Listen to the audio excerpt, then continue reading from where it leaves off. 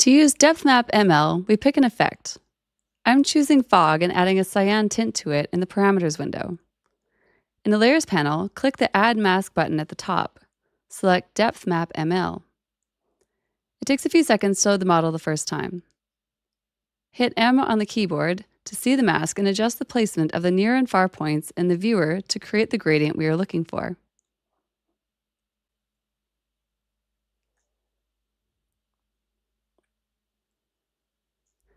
Press M again to see how the effect is displayed on your image. If we want to invert the effect of the depth map mask, go near the middle of the top toolbar and click on the Invert Mask button, or by pressing Ctrl-Command-I on the keyboard. We can adjust the contrast intensity of the mask using the black and white clip sliders towards the right of the toolbar.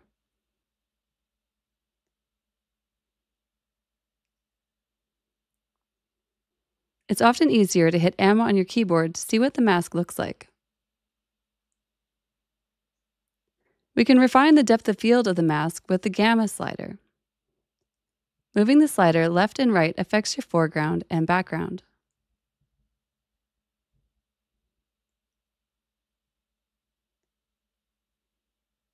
We can adjust the blurriness of the transition using this mask blur slider over towards the left.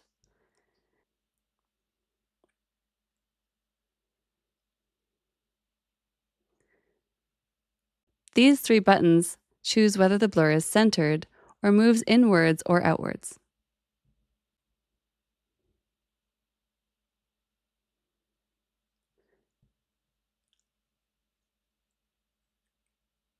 Be sure to compare your before and after by clicking the A/B Compare button at the top of the viewer or press Alt-S on your keyboard.